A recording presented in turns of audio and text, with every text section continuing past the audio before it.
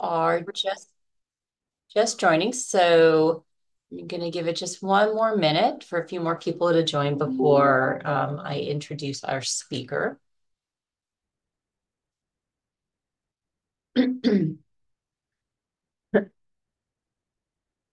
Okay. All right. All right. We have a whole bunch of people joining, so welcome. I hope everyone has had a great summer. We are resuming our monthly psychology grand rounds. And today we have the privilege of hearing from one of our own faculty, Dr. Shannon O'Neill, who's going to be talking to us about her work using accelerated ERP and TMS for treatment-resistant OCD treatment. So a little bit about our speakers. So Dr. O'Neill joined the Center for Advanced Circuit Therapeutics at Mount Sinai West in 2019. Within her CX position, she provides pre and post-surgical psychological evaluations and ongoing psychotherapy to patients undergoing neuromodulation. Primary diagnoses treated within this role include neurological movement disorders, OCD, Tourette syndrome, and major depressive disorder. And through previous experience within Sinai's obsessive compulsive and related disorders program, Dr. O'Neill has in-depth knowledge of exposure and response prevention, or ERP, and treats treatment refractory OCD patients pursuing deep brain stimulation, or TMS, transcranial magnetic stimulation for symptom relief. On a personal note, I was just telling Dr. O'Neill, I'm really excited that she has offered to give us this lecture today. I've had the pleasure of working with Dr. O'Neill during her tenure at Sinai, and I'm always amazed by her ability to do this magic behind closed doors and provide this really specialized care to patients who, really, need the relief. And so she's so compassionate and she's so effective, and I'm really looking forward to what she has to say today. So that said, Dr. O'Neill, the floor is all yours. Awesome. Thank you so much. And thank you for that introduction. Let me work on sharing my screen for one moment. Okay. All right. Hopefully everyone sees that okay. Thank you, Dr. Palmisi. You took the words out of my mouth. I was just going to say, I've really enjoyed working with Dr. Palmisi, and we're actually on the same team for individuals pursuing DBS, or deep brain stimulation and other neuromodulation treatments. So, hi, everyone. As mentioned, I am Dr. O'Neill, and within my role, I work with patients who are deemed treatment refractory and in need of a higher level of care at the neurocircuitry level. And so many patients come to my initial evaluation having tried and exhausted traditional psychotherapy approaches without much response or ability to maintain initial gains. And so naturally, these individuals, when they show up at my appointment, they will ask, or they will conclude that psychological intervention doesn't really have a space in their future treatment plan. They've been there and done that. Hasn't really worked. This phenomenon led to first a question of mine of, do I have a role here? Is there space for me in this group? And how can I be effective? I began to ask the research question, can these evidence-based psychotherapies still have a role and be deemed beneficial while patients pursue neuromodulation services, such as TMS for treatment-resistant OCD? So today I'm going to share some preliminary findings with you.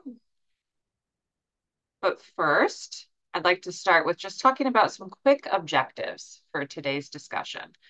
My hope is to demonstrate an understanding of rationale for ERP and the accelerated treatment of TMS for OCD, learn how to accurately develop an accelerated week of exposure along a customized fear hierarchy, and then also have the knowledge to access supplemental therapeutic frameworks that can also be effective for patients with OCD outside of traditional CBT and ERP.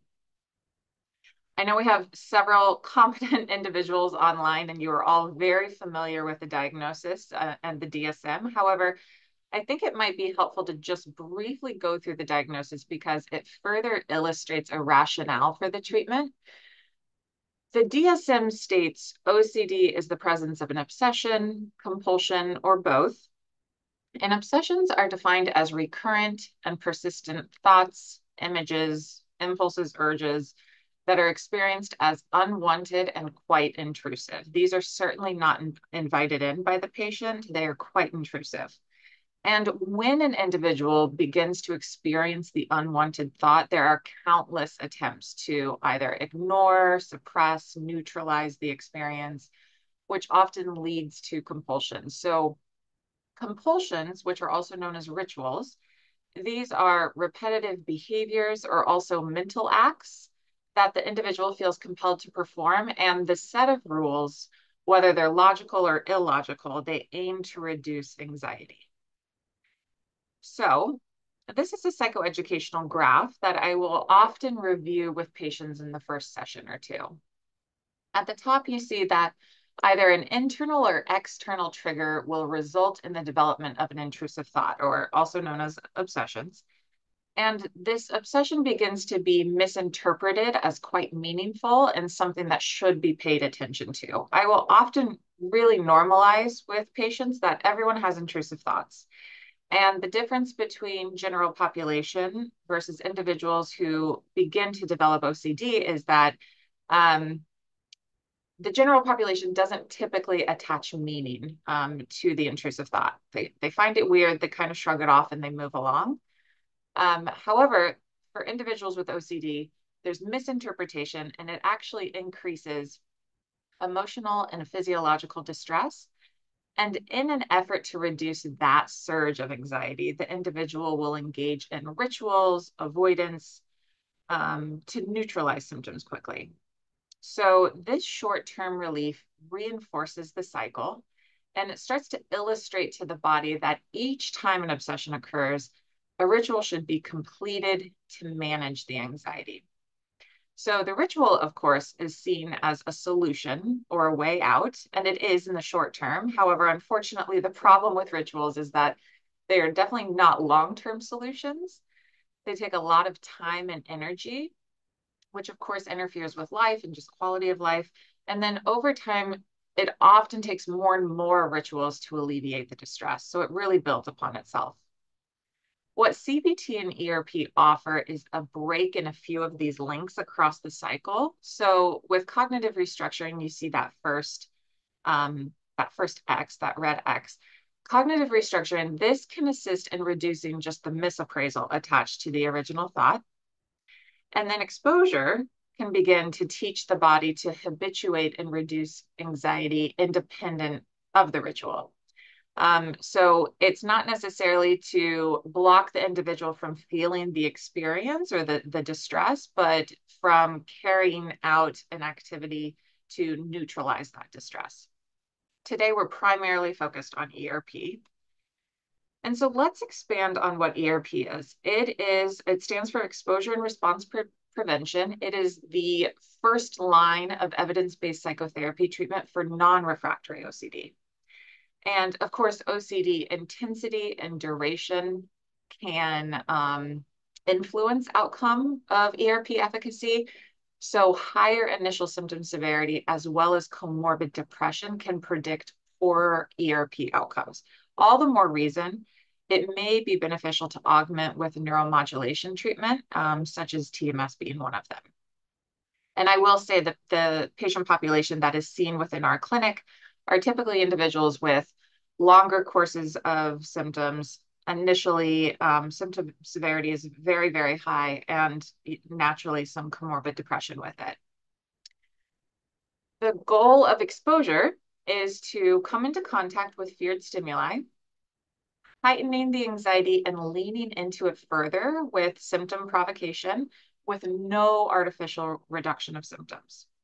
So this includes no rituals, no cognitive restructuring, no relaxation, no coping strategies, even if healthy. It's really, really important to not use breathing techniques, mantras, cognitive restructuring when engaging in traditional exposure, because this continues to illustrate to the body these symptoms are threatening, they need manipulated away, even if it's healthy. And in fact, one of the 25 successful tips for OCD will say, in order to feel relief, you have to experience the anxiety. So we don't want it reduced in any way, even if healthy. If the exposure is too challenging, there are plenty of other ways to modify the exposure to more of an intermediate level without incorporating safety techniques. So, for example, rather than touching a doorknob, let's say with your bare hands, they may start with a degree of separation. So, if they need it at an intermediate level, and we're going to prevent deep breathing and relaxation to reduce their physiological distress, we could encourage, let's put a barrier in between. So it's 1 degree of separation. So you're touching the doorknob, but it's with a paper towel in between the hand and the doorknob. If that's still spiking their distress, that could be inching closer towards direct contact. And during the implementation, you should collect their subjective units of distress before, during, and after the exposure. I'll certainly introduce SUDS later in the discussion when we're talking about a case study. The exposure should be prolonged, repetitive, and modeled by the provider. I really want to emphasize that it's important. As a provider, you feel comfortable being exposed to the same stimuli. You are going to be modeling the exposure for the individual before they engage in the exposure themselves. What's great about exposure, if you do have any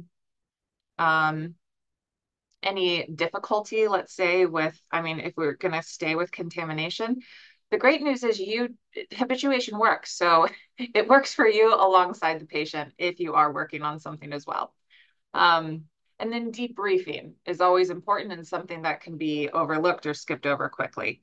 It's important post-exposure to assist in shaping cognitive modification. When offering psychoeducation about ERP, I use the analogy of water depth and temperature. So I'll inform the patient that along a fear hierarchy, we will first start small, such as just entering the shallow end of the pool, and we'll begin to walk our way or work ourselves up towards more challenging exposures, just like walking towards the deep end of the pool. And initially, when we go to temperature, just like entering a pool, the temperature may be very shocking at first, just like your SUDS rating or your subjective units of distress might really spike initially. The longer you stay engaged without jumping out of a pool, your body gets used to the experience. That is the same hope for habituation to anxious distress, staying in the exposure for a prolonged period of time. And here is a graph illustrating the same content. You can see anxiety is on the y-axis and time is on the x-axis. Everyone knows this when they work with any anxiety disorder. I'm sure you've shown the same graph before. When anxiety initially escalates, some believe it will be experienced forever unless they do something about it. They have to intervene, whether it be a ritual, avoidance, fleeing the scene. However, exposure showcases that anxiety will eventually peak within the body on its own. And then over time with repetition, the peak lessens, as you see here, and the reduction is also faster until the stimuli eventually is no longer paired with anxiety. So when we think of ERP theory, the early theory of ERP, it suggested that habituation to one's heightened physiological response was a necessary prerequisite to produce cognitive shifts for a long-term fear reduction. However, current research has actually discovered that physiological habituation and fear reduction within exposure is not predictive of overall outcomes. In fact, although I always hope for habituation to assist with fear reduction, other targeted goals include distress tolerance, cognitive modification, and the hope is that self-efficacy through exposure completion. This can lead to critical learning experiences, cognitive modification, all of that can take place. So in summary, ERP is meant to break two types of associations. First, the aim is to break the connection between anxiety and things that produce this anxiety. And the second, ERP breaks the connection between carrying out rituals and relief. Within the accelerated week of TMS, I go for two types of exposures that are often completed in vivo and imaginal. In vivo exposure entails directly confronting feared stimuli in real life. And when engaging in vivo exposures, it's important to promote uncertainty and prevent undoing. So many of my patients might think, okay, this is okay to complete this exposure because my therapist is assigning it to me and they know nothing will happen, so I'm safe. But that's actually not true. And I will also express that. So, for example, I can't guarantee that someone won't get sick by touching a doorknob.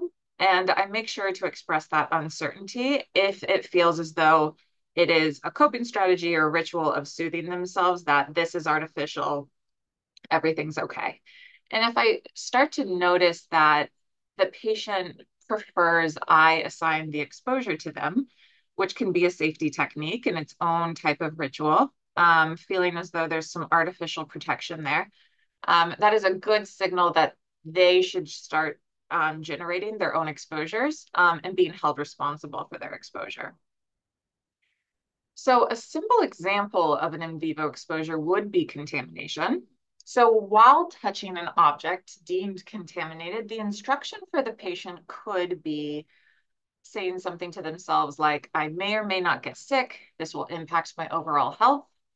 And within that statement, you're targeting two separate things. You're promoting uncertainty, I may or may not get sick, and an overall feared consequence, which I'll elaborate on later. But for here, the overall feared consequence is my overall health is going to be impacted. And just like I mentioned before, preventing undoing, we don't want, for the sake of this example, we wouldn't want the exposure to be simply hand washed away. So in order to prevent undoing through a simple hand wash, the patient could then be instructed to cross-contaminate to their clothing that they'll enter their home with and hopefully cross-contaminate to their other furniture. And so it really prevents walking out of the office, going to the sink and just washing away the exposure. Imaginal exposures are typically at the top of someone's hierarchy because these are often worst case scenarios and there's something that can't be replicated in real life or in vivo. They should be imaginal exposures. These should be written as detailed as possible in first person using present tense, all the senses, making it a very vivid scene. And then following the written account of an imaginal exposure, it can be either audio recorded, it could be listened to on a loop, and this assists with repetition and just the prolongedness of what we want the patient to sit through. Okay, that was a quick crash course on ERP. I'd like to briefly transition and introduce TMS. So how does TMS work? There is a circuitry within our brain known as the CSTC loop circuit. This stands for the cortical striatal thalamic cortical loop. And this circuitry projects from the cortex to the striatum, from the striatum to the thalamus, and then back to the cortex. There is substantial evidence suggesting that OCD involves functional and also structural abnormalities in the limbic CSTC loop. And these structures are often found to be hyperactivated in OCD patients, not only during rest, but further hyperactivated after symptom provocation. So TMS targets a specific location of the CSTC loop. And after successful treatment, the activity along this loop circuit has shown to decrease. It's no longer misfiring. A traditional course of care is a 6-week protocol for TMS. This is made up of 36 sessions total, and 30 sessions are administered on a daily basis, Monday through Friday, and then the remaining 6 sessions are administered 2 to 3 times weekly. Our TMS team refers to this as the taper down period, and this is where patients are beginning to adjust to what life might be like after TMS and space in between those sessions. So here they come to Mount Sinai West to our TMS clinic 36 separate times, which is a big, big commitment for these patients.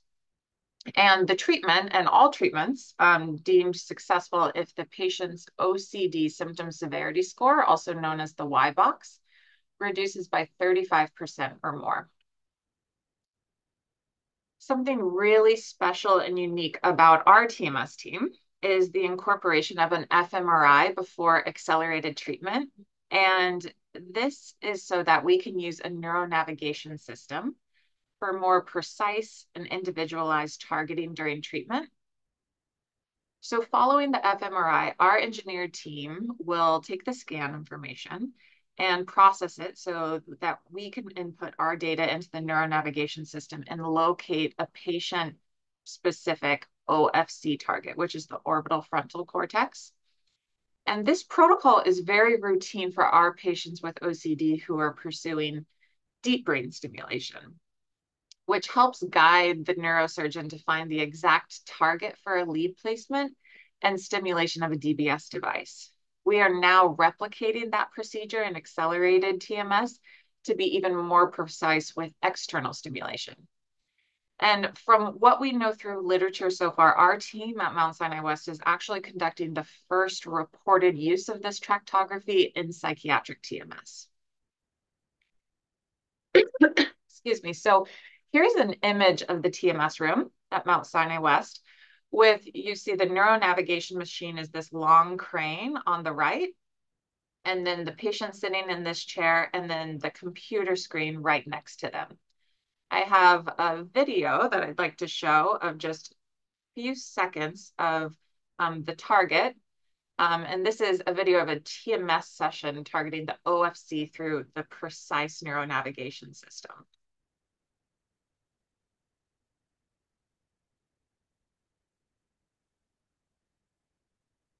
Okay, not not much to the video. What I like about this video is that when you see the setup of the individuals within this chair, so many individuals will just want to know so much about what they're experiencing and be involved as possible. They're very strongly information gatherers. And so for them to have to see the intervention in real time on the screen and seeing their specific target and their brain structure found by the team, I think that is really cool and reinforces just a lot of confidence and rapport with the patient as they're receiving treatment from us. So really cool in real time intervention. Okay, now that I've introduced both ERP and TMS, I'd like to discuss just if there's any information about coupling these services. No surprise, there's very little research. Research has informed us that accelerated ERP and TMS have shown to be successful independent of one another. There is also one study that combined ERP with TMS. However, it was across a traditional 6-week course of care with provocation to the feared stimuli. It was only completed during the TMS dose without any ERP instructions between TMS sessions. So it was during the stimulation 36 separate times, no assignment of homework or action plans in between. Until our model at Mount Sinai West, it really remained unknown if the augmentation of ERP with TMS could offer further symptom reduction at an accelerated rate, meaning 5 days of services, which I'll highlight and show how we outline it, rather than 36 days. So that leads to our team's application, both of TMS and ERP for OCD. Measures collected at baseline and post-accelerated week include the Y-box, which again is an OCD symptom severity measure, the BDI and the BAI. My work as the ERP provider begins a few weeks prior to the accelerated course. I tend to focus on collecting a very clear OCD presentation through symptom monitoring, and then also begin developing a personalized fear hierarchy for these individuals. This is really essential so that the patient has an exposure treatment plan prepared for the week of stimulation. They show up and we're ready to go. We know the plan. And they've been on board and working alongside me. The breakdown of treatment entails 8 hours a day of ERP, as well as nightly action plans for additional exposure outside of the office. And then TMS entails 10 sessions per day, which are scheduled on the hour, and they last roughly 90 seconds each time. So apart from individual hourly ERP work, symptom provocation is also performed before each TMS treatment to activate the relevant brain circuit. And it's continued to be promoted throughout the 90 seconds of stimulation. So this could be including touching or viewing content that is classified by the patient as feared stimuli. Here's an example of the 5-day course of treatment. You can see that TMS is scheduled on the hour and ERP is ongoing in between throughout the day. And here's an example of the schedule emailed to the patients ahead of time. Although very redundant, I like showing this because it shows the remarkability of these individuals and what they're willing to sign up for. It shows just the intensity of the week and what these individuals are committing to. Okay, so I'd like to go through a clinical vignette, and this can better depict some exposure completion within the accelerated week. One of the cases we worked with was a 38-year-old Jewish female with 5 young children, ages ranging from 2 to 14. Her OCD subtype entailed being preoccupied with personal responsibility of others' safety. So specifically, it was actually the physical safety and health of her children. Some intrusive thoughts that she possessed centered around the fear of fires, break-ins, drowning, choking, and rituals included checking household items, writing down mental notes of lessons learned, even if they were intuitive, and then also reassurance seeking with her husband. Reassurance seeking is a very subtle and discreet ritual, but a very strong ritual that is quite common with OCD. Just giving you some examples of the rituals. So for checking household items, OCD is known as the doubting disease. She would hold her hand under the sink to make sure the faucet wasn't really running overnight. She couldn't simply glance at the sink and appreciate that the faucet was off. So fear of flood and a fire starting, she would hold her hand under the faucet to make sure it didn't get wet. When writing down mental notes of lessons learned, she would exit her bed and write down some very intuitive statements such as, remember to hold my daughter's hand when crossing the street. And then for reassurance seeking, it was her husband's duty to kind of close out the day, secure and lock the apartment and make sure everything was, all the entryways were locked up and safe. And regardless of how many times he had done this, each time he would come into the bedroom to enter bed, she would ask the same question. Did you check the locks? And that would immediately reinforce the same obsession because that ritual quickly reduced her anxiety. An important side note, I mentioned this earlier, it is really, really critical to identify a feared consequence associated with the obsession. So you know what you're targeting at the highest level. So using Socratic questioning, I'll often explore what might occur if she doesn't complete her ritual. What would happen next? Her response included, my kids will be harmed and it'll be my fault. And that second part of the statement is so essential. Being held responsible was her biggest fear. So at the highest level, she feared being held responsible for something bad happening to her children. And she would often say, if I engage in reassurance seeking with my husband and he says it's fine, but then something would happen to my kids, it's no longer on me. So it felt less impactful. If she doesn't verbalize it to someone else, which could be its own exposure of holding it in and not saying it to someone else, it would weigh on her that the responsibility was solely hers, and that was her biggest feared consequence. So her baseline Y-box score before the accelerated week was 35 out of 40 total points. And this is categorized as the highest level of severity, which is classified as extreme.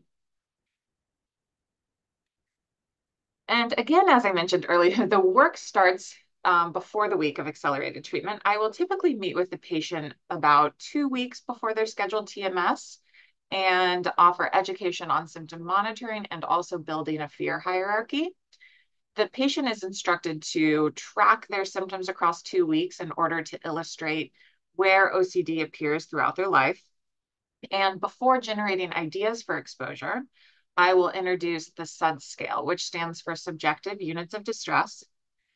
Patients will use personal experiences to identify an anchor at 0, 5, and 10 along the SUD scale. 0 being a relaxing experience they can recall, 5 being a moderate day-to-day level of distress when managing OCD, and then 10 being the worst anxiety they have experienced managing OCD. For this patient specifically, her 0 across her anchors being having a nice family dinner at home and everyone's accounted for and safe. 5 was flammable objects near unplugged appliances. So this could be a roll of paper towels near an unplugged toaster. That was a 5, more of her everyday contact. And then 10 being a time she forgot to close out the day with an extensive checking ritual for security of the home. And then using their anchors, patients have a better sense of how to rate future exposures when we're generating them together. So sometimes people will come in and they'll say everything's a 10, or they won't know how to rate it first. And I'll say, is this more or less distressing than your 5? And then we'll go back to their anchor to really pinpoint where we can place this exposure. If individuals come and say everything is a 10, what is so great about the fear hierarchy and just generating exposures is you can be really, really flexible and collaborative with the patient. So there's variables that you can consider to make it more or less difficult. So things that might help to further expand the hierarchy so everything isn't an 8, 9, or 10 is the proximity near items. So for this individual, a piece of paper near her iPhone screen, which she believed would catch fire from the screen light and heat, inching that piece of paper closer each night as she slept on the nightstand. The proximity of the item could be a 4 versus let's say a 10 with the phone face down on a piece of paper at night. The number of times rituals are completed, the amount of checking, and then for her, the length of writing when she's documenting her intuitive rules. A lot of the things that we focused on is putting before elimination and trusting her instincts and her intuition. We would say, let's try to write down 1 to 2 words and trust you know what you mean by this statement, rather than a very, very long narrative with multiple sentences. Okay, here's an example of the equipment or the props brought in for the accelerated week by this patient. This patient brought a toaster, an empty pill bottle, noise machine, board games, baby monitor. She brought everything from her home that she deemed as unsafe. And then across the 5 days together, in vivo exposures targeted the following items you see here. Certainly not an exhaustive list. She also chose to stay at a hotel, which I find interesting, where this is where nightly assignments were also completed. Although there's several pros and cons to staying at a hotel, it was largely for logistical purposes. So the hotel allowed her to maintain focus on treatment, away from the distraction of 5 children and a very busy schedule, and also proximity to Mount Sinai West, which is great. However, it also allowed her to practice more intermediate exposure before returning home, which is where harder exposure existed. So examples at the hotel included putting a tissue box under a lamp with the uncertainty of a fire starting, keeping an open pill bottle on the nightstand that she fears her daughter will stumble upon and ingest, keeping a hair dryer plugged in overnight.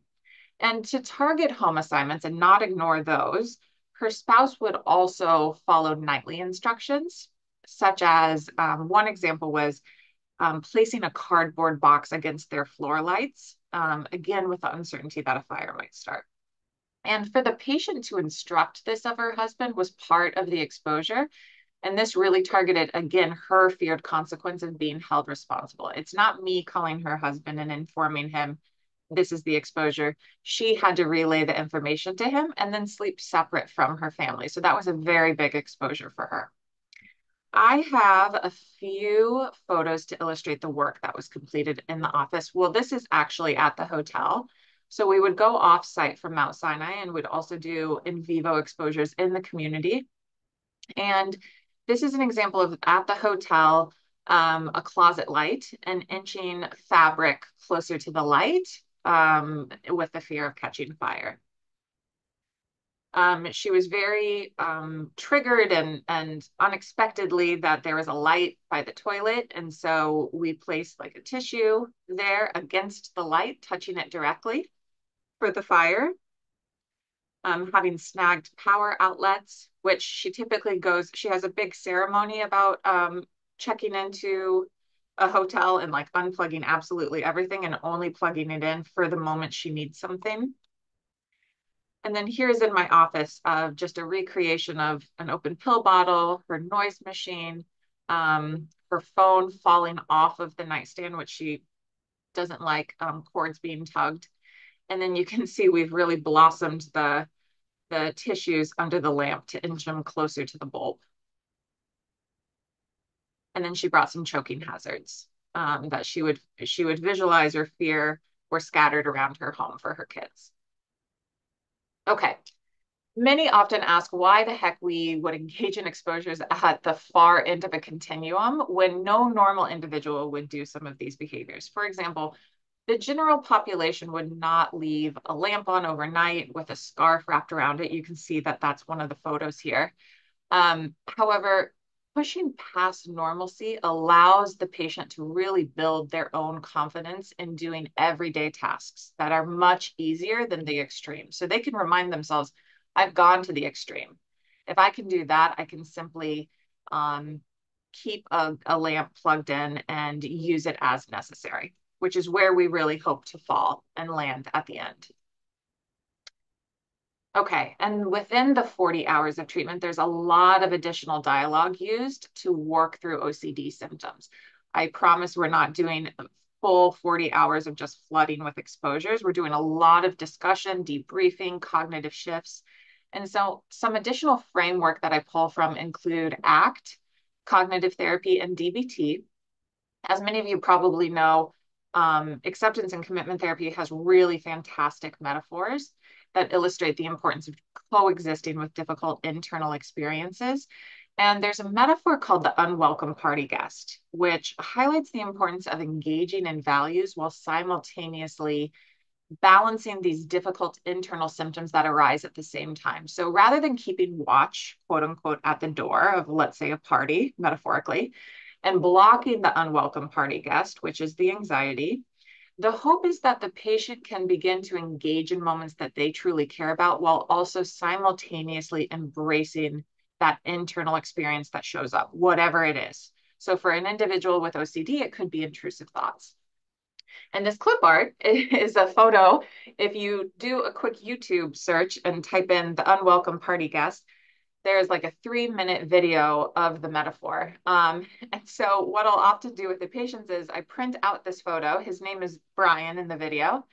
And we carry him around on a stick. I know it sounds super cheesy, but that's often the feedback of the biggest takeaway when I continue to work with these patients. Their shorthand for OCD is now Brian because they continue to say Brian shows up when I'm at my most special moments.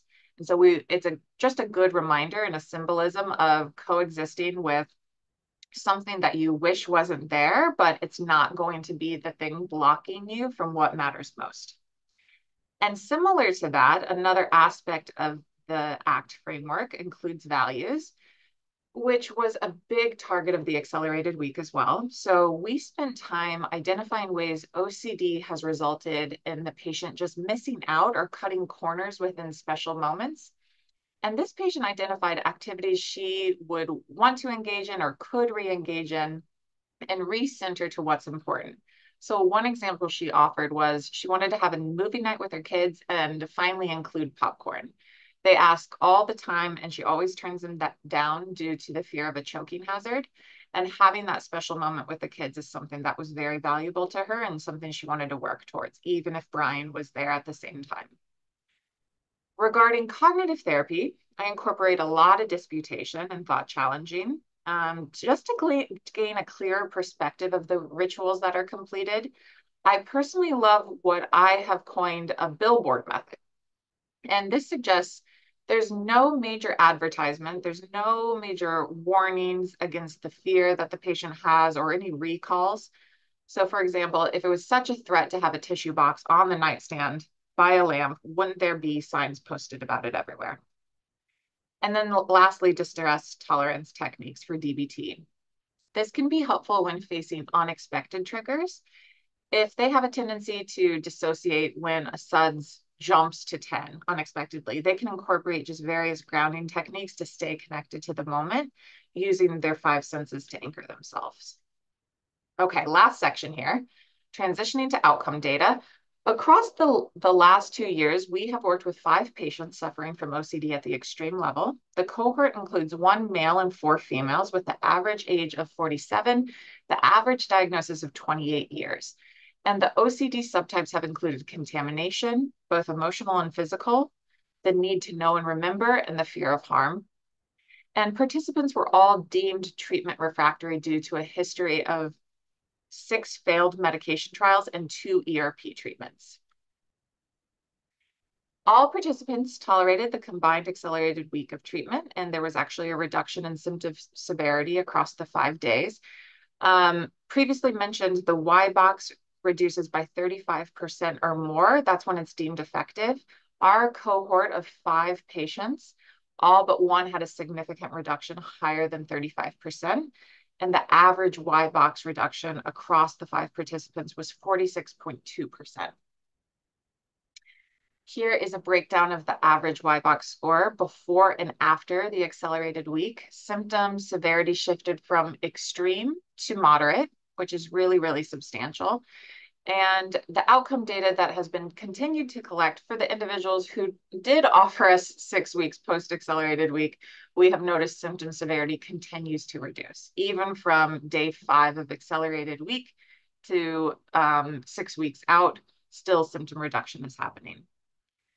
Regarding the vignette I introduced earlier, I'd like to show just a quick progression of her work through photos. So the exposure started with just a folded napkin under a lamp. This is actually even more advanced, but this was at the hotel. And so we have what she would typically do is move that napkin, also the magazine underneath, probably inch the lamp away from the wall and then move the curtain. So nothing was near it.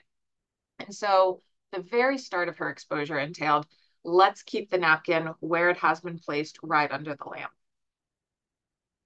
And then you can see by the end, we're progressing and inching things very close to the lamp and the bulb. And then finally, an incorporation of all the hazards she identified. So I want to show you this video. This is a video of my office. And when you walk in, we have first just a tipped over heating fan, and then unplugged baby monitor, so she can't hear her child. Then you have fire hazards by the toaster, choking hazards. We left this all overnight as well. An open, a pill bottle, and then a towel over an extension cord. What I like about this video is it serves several purposes. First, she set up the scene, so it held her responsible for the fire starting at Mount Sinai if it were to happen. And she also continued to watch this content during her TMS sessions of receiving the active stimulation. What we have concluded so far is that accelerated ERP plus TMS shows equal, if not more, effectiveness compared to just standard ERP or TMS in isolation. I also believe it illustrates the impact of ERP and how therapy can continue to play a central role for these individuals with severe to extreme OCD.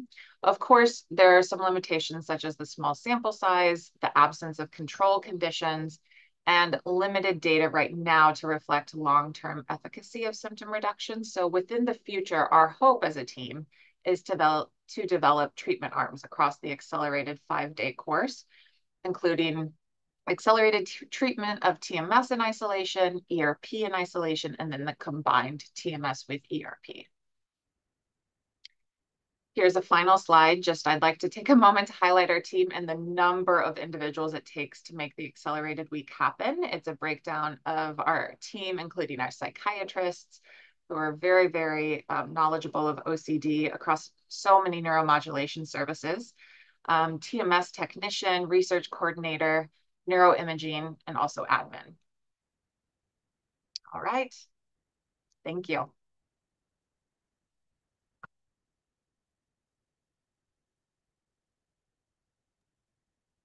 All right, Dr. O'Neill. Wonderful. So I'm just going to hide some people. Thank you so much for your talk. It was really, really interesting for me as well as everyone else, I'm sure, who are here. Just a reminder for anybody who wants to ask a question of Dr. O'Neill now, you can put your question into the Q&A section and we will read them to Dr. O'Neill. She'll answer them. If you're interested in asking the question yourself, you can raise your virtual Zoom hand, and after written questions, we will bring you on to ask your question. All right, Dr. O'Neill, you have your first question from Julia Erhan. Thank you for a wonderful presentation. I was wondering if there were challenges to engaging individuals in such an intensive treatment. Always. Yes, great question. I mean, I mentioned it a little bit within the presentation. What I love about exposure is that it helps meet the patient where they are. If the individual is really wanting to start at a very slow pace, it's not going to serve us to jump into the deep end of the pool. So we really will try to find the shallow end for them and start. I typically start at maybe a 4 on the hierarchy, and we work really, really hard to identify different ways that they feel like they're going to be successful to formulate exposures. I often check in with the patient if they feel like this is something that they deem they could be successful in completing. And if they say no, then we got to keep working. We need to find a variable. We need to continue to make it at a level that still gives them distress, but at a level that they feel confident and comfortable completing. So it's a lot of discussion, a lot of trial and error, and can take quite some time, which is why we certainly start before the week of treatment. Thanks for that, Dr. O'Neill. You have one comment from an anonymous attendee. Great job. That's all. Oh, thank you. Take that in. You can just take that. Hi, Christina. You have something for us? I do. I have a question. So this was so cool, first off. Really, just really neat to see what exactly you do to help these patients. And just because I see a lot of folks together, we actually see OCD, like deep brain stimulation cases who have tried but failed ERP, TMS. From your experience, are there any predictors, like any patient traits, any OCD themes Mm. that might help identify who's going to kind of be best to respond to this kind of treatment versus not? Oh man, that's such a great question. I feel like I don't have enough patient participation yet to know fully. Um, However, the individuals who are signing up for this are not necessarily low in motivation or passive in their care. And this is certainly what they would call a boot camp and not a restful week. So for the individuals showing up and committing to this work, that takes a different level of motivation. And I think that's always a really good sign. What I do notice of individuals, at least going into deep brain stimulation, is they'll often say within their self-report, everything is a 10. I can't distinguish anything on my hierarchy that could be less. And it's really hard, for going back to the first question that was asked, to identify anything that can budge or be flexible in any way. And so, what I at least see and know about the individuals going through DBS is that they will really start to struggle with exposure, not respond to it, and feel as though there's no range in their severity of how they can work with exposure. If that's the case, I typically look for that post programming of DBS to begin exposure.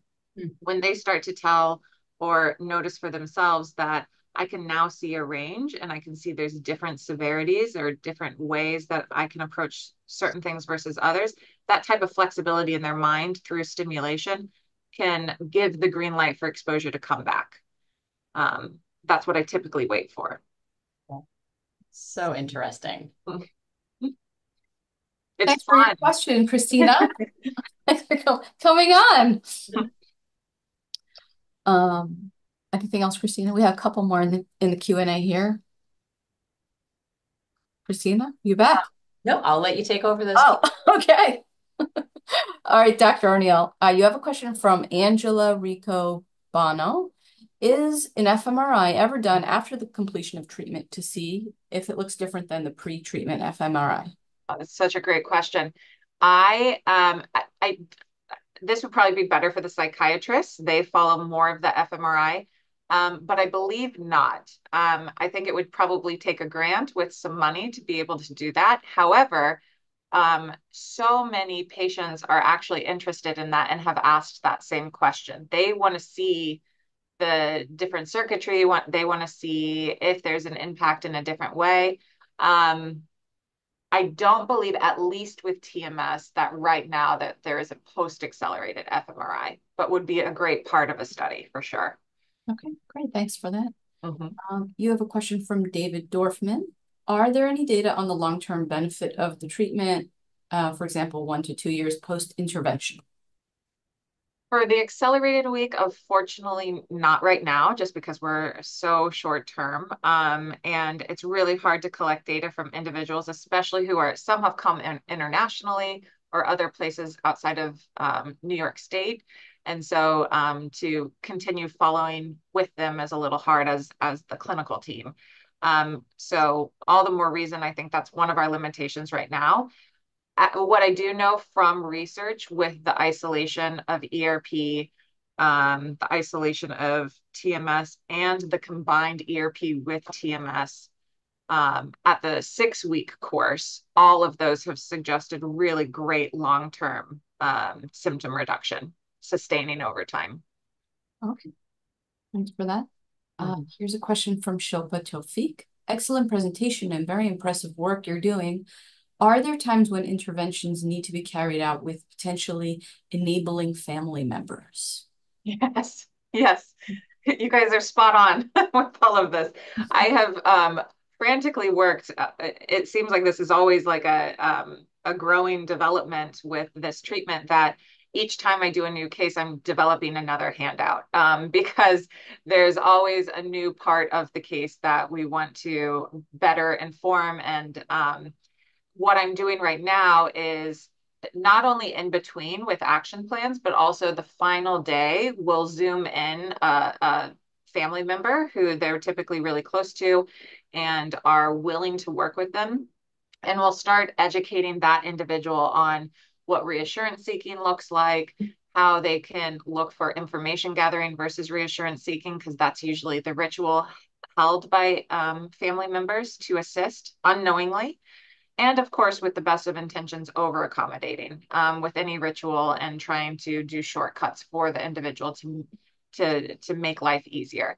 And so, with collaboration of the patient, we'll have a joint session and really get the other individual on board and send them home actually with a personalized action plan for post-accelerated week. What are some strategies to go into and reincorporate at their home so that they have a plan of all the exposures they want to tackle, especially if they're staying at a hotel in between the accelerated week. Thanks for that. Mm-hmm. I have a semi-related question. Oh, Lisa. Hi, Lisa. Hi, I'm back. We got guest Thank you. speakers here. What have you got for us, Lisa? Yes, well, I have a question. As someone who doesn't do a lot of ERP, this may sound kind of naive, but I'm thinking of one of my patients who takes very little to go into a panic attack. Mm-hmm. So I'm wondering if ever somebody sort of overestimates their fear hierarchy and overshoots it and gets extremely anxious, where habituation has you don't have Yeah. habituation, instead it escalates. Does Yeah. that happen? And how do you deal with it? Yeah.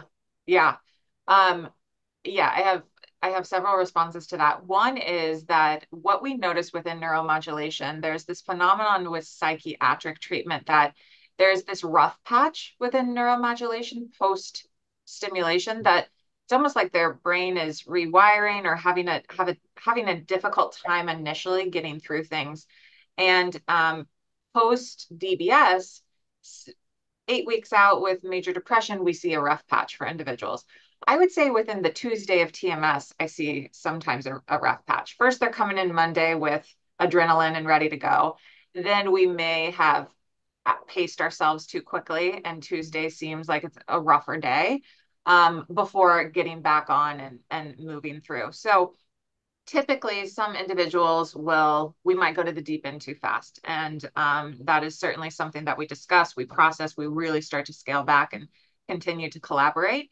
I have an individual who actually her feared consequence was this will result in a panic attack. And so there's a lot of like behavioral experiments to work with an individual to not only engage and see if that feared consequence shows up for them, but also, I know I mentioned in vivo and imaginal exposure. I'll bring in interoceptive exposure and we'll do exposure to those physiological symptoms so that we're targeting that too.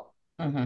Yeah, So you're saying these are things you might anticipate because the patient might have a history of panic attacks or exactly. a fear of a panic attack. Yeah, yeah. But you haven't had that happen out of the blue where someone. Not within my accelerated week. No. Okay. No. There is some moments that they feel like maybe it's become too significant. It didn't Mhm. induce a panic attack, but it was a very big exposure. And we'll do things for distress tolerance in that moment to scale it back down. So we'll I do see. some grounding, we'll do balancing on one foot. We'll try to like regain reality in that moment. And then you'll cease the exposure and then re kind of calibrate. And then always return. Yeah. Yeah, and then return Yeah. and then return it Always make at a sure you four return instead to of it. a seven or something. Yeah. Yeah. Mm-hmm. Okay. All right. Thank you. Oh, Yeah. one other point. In terms of the question about fMRIs, don't you have fMRI data for every DBT treatment? DBS. Um, I'm sorry, I meant TMS. TMS treatment. TMS, we have it pre-TMS. Mhm. I don't think we have Not doing it at every session. Okay. we're not doing it post to see the transition across the Ah, week. okay.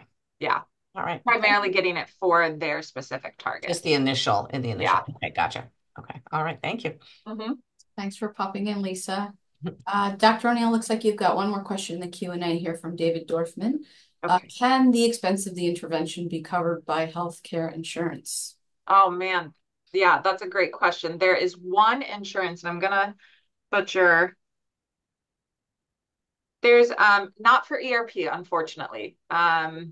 Unfortunately, all all treatments right now, or all insurances right now, are saying 1 hour a day. We're reimbursing, not 40 hours in a week. So unfortunately, that is out of pocket.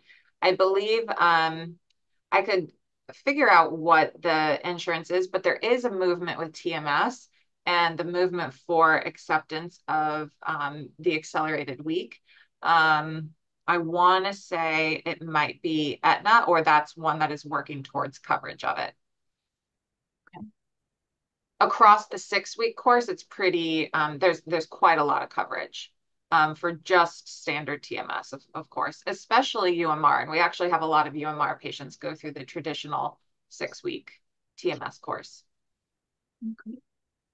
Well, we are inching close to our time here, Dr. O'Neill. I do want to make sure that anyone who is interested in reaching out to you or has more questions or wants to send you referrals knows how to reach you. Would you Yes. like to put your email in the chat?